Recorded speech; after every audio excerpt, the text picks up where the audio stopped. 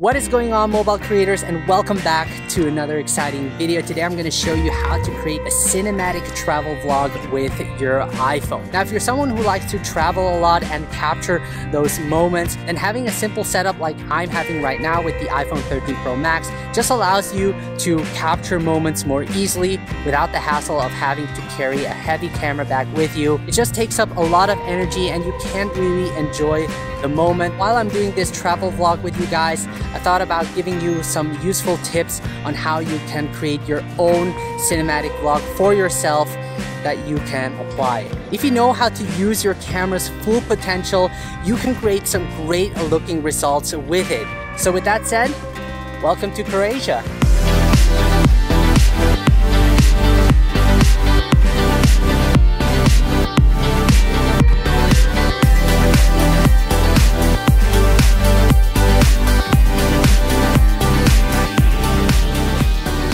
What's going on, mobile creators? benettgraezer here with smartphonefilmmaking.com, the best online course where I teach you everything I know on how to produce professional and cinematic videos with your smartphone. And like I mentioned before, I'm here in Croatia with my girlfriend. We're actually doing a road trip, visiting different cities, and so far it has been really great. And I thought I would share my journey with you guys and show you how I create those cinematic travel vlogs. And it really doesn't have to be difficult. Most smartphones nowadays can produce high quality video. With the right know-how and practice, you can get great results out of your smartphone. So the first tip I have for you guys when it comes to creating your travel vlogs is to avoid overpacking. The less gear you have with you, the more enjoyable your trip will be and the more creative you can be when it comes to creating your shots. The only thing I bring with me is really this sling bag over here that I packed all of my gear in it.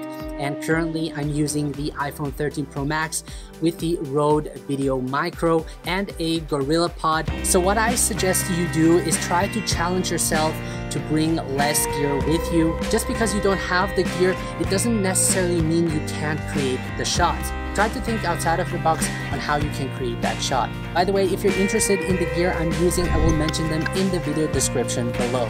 So if you're wondering where I am currently, I'm at some kind of abandoned place here in Croatia, and what fascinates me about those abandoned places is that it's super scary, man. Freaks me out.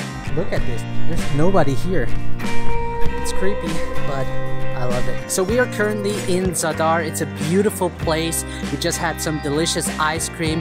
And the next tip I have for you guys is to be strategic with your shots. A lot of beginner mobile creators tend to just shoot everything they see. Really focus on a couple of shots and try to make those shots look as interesting as possible. This way you won't be overwhelmed in the edit having to search through thousands of clips, and will make the editing process much easier. So my advice to you is to shoot more than necessary, but be strategic about it.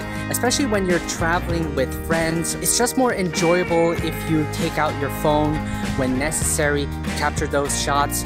Otherwise, you will miss the moment if you constantly, film everything around you, right? So just keep that in mind. So as for my fourth tip is to go with the flow, like seen over here. You don't want to head back to a particular place again just to record a couple of additional clips because you think that the shots you took aren't good enough. Rather enjoy yourself and record just those moments that you can capture, because as mobile creators we get stressed out, especially when we're starting out, to just capture as much as possible and always thinking that our videos is not good enough. Your video doesn't have to be perfect. You probably know the saying, better done than perfect. Just start making your videos, do mistakes, and then learn from them as you keep developing your skills.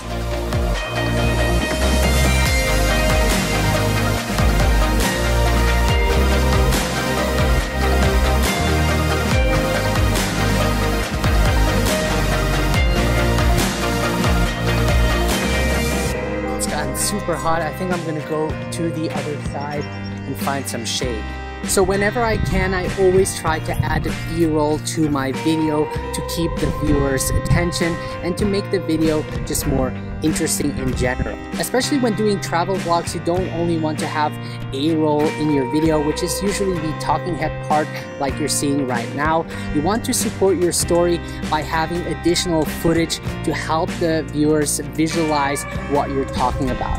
And it's always a good idea to think about what you said in your A-roll so that you can capture those clips needed to tell a better story. Now, when it comes to capturing B-roll, I use the rear camera and record everything in 4K 60 frames per second. And whenever I do my A-roll, I use the selfie camera and record everything in 4K 25 frames per second, as I don't plan on slowing down the footage. And the reason why I like to use the selfie camera is because I can live monitor myself and see what I'm recording. So speaking of B-roll, my next tip is to shoot your B-roll in 60 frames per second, especially if you're someone who shoots without a gimbal and goes handheld. 60 frames per second really helps stabilize your footage. Being able to shoot in 60 frames per second and slowing it down allows us to focus our attention on a specific detail, like a bird flapping their wings. And you don't only have to shoot in 60 frames per second, you can even go up to